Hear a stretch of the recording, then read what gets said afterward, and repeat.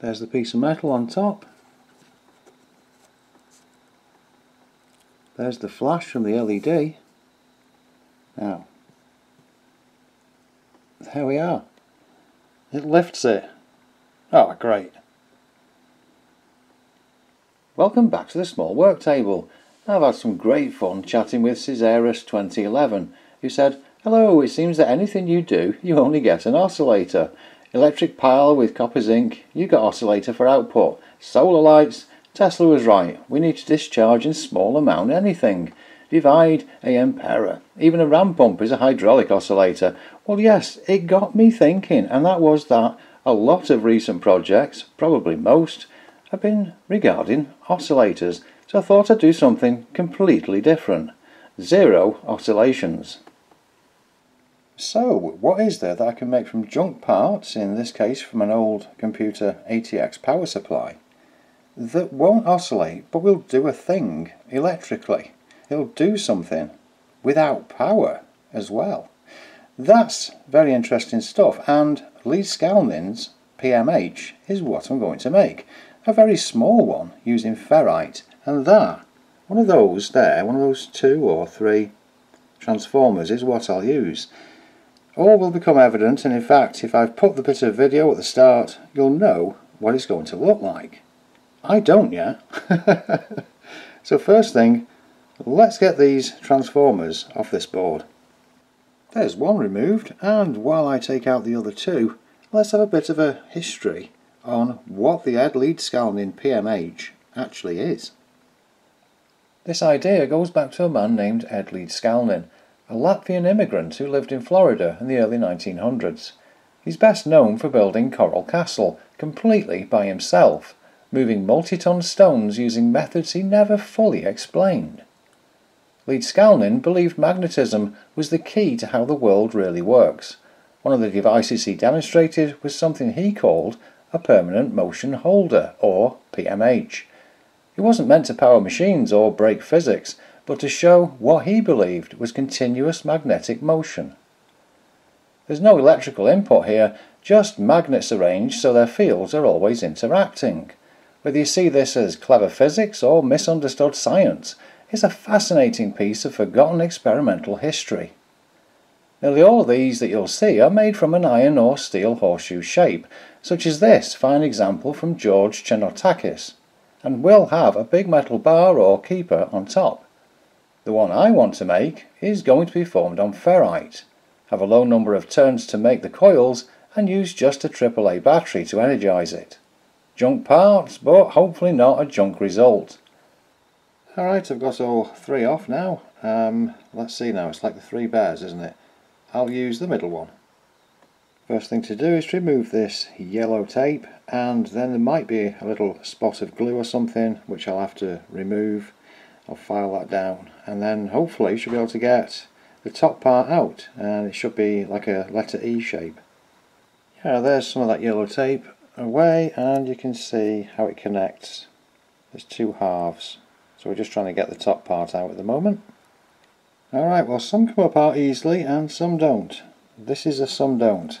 I managed to snap the top bit there, so I've gone for plan B, and I've got this piece here. I've actually got a couple of these already, but I did want to show this one. However, what this one does show is how you could possibly reuse the wire that's already inside the transformer. That's really not a bad idea, making use of something that would probably just have stayed on the board and got scrapped.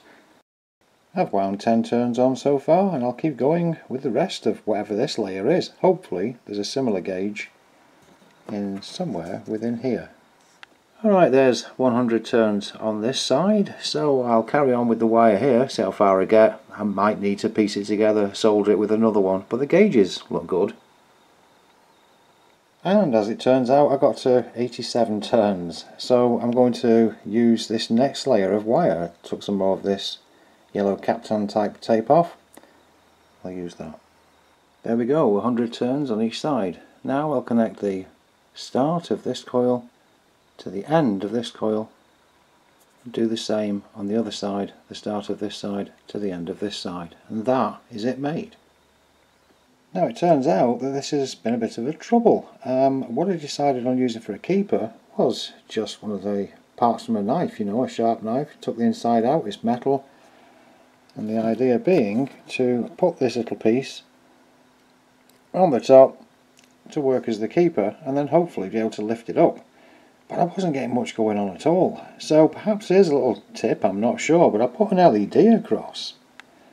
And we're only using the 1.5 volt battery of course, but hopefully I'll be able to demonstrate what happens with, oh there we go, you can see when I touch the end we get a flash of the LED. There we are. So that was just something of a finding to see whether the windings were giving issues, and I think all it is for this one is perhaps the permeability of the ferrite itself isn't matching. Do you know what it could be actually? I haven't checked these are flat. I might just sand them down or get a file. Oh my! And you know what? After some filing, but it does need some more, it does work. There we are. I'm picking it up, whole thing underneath suspended by that magnetic field. It did actually need a little bit of sanding. So there we are. So really the LED flashing does tell you that your coils are running okay. I was quite surprised. Of course, it's not got that much strength to it. Like I say, it does need a little bit more sanding. But wow, okay, I'll do that. But also, I've made this one here as well off the other side. You know, they're like a E shape on each side of these kind of transformers. You can sort of see the shape there. So that's been a good little success. Right, onwards now. I'll tidy this one up and I'll also get this one to run. Well, I've just shown you that one working, but I think a fuller demonstration of how these work is in order, so I'll use this one. This one actually has 100 turns on each side of 30 AWG. Alright, so here is this one with the metal on top, but of course for the moment that's not sticking, that's doing nothing. There's a very slight little bit of residual magnetism probably in the metal, but if I put it on, making sure to cover both ends, then I take the battery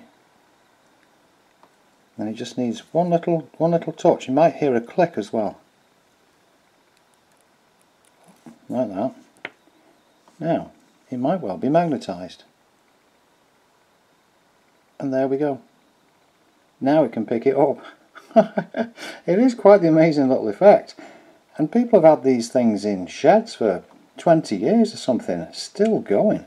It's only when you break the contact that the magnetism is lost, but as you can see, it picks it up fine. There we are, that's a quick example demonstration. 2 1.5 volt powered Ed Leedskalnin PMHs. Please do like and subscribe if you like this kind of thing. I'm trying to get monetised, and I'll see you next time.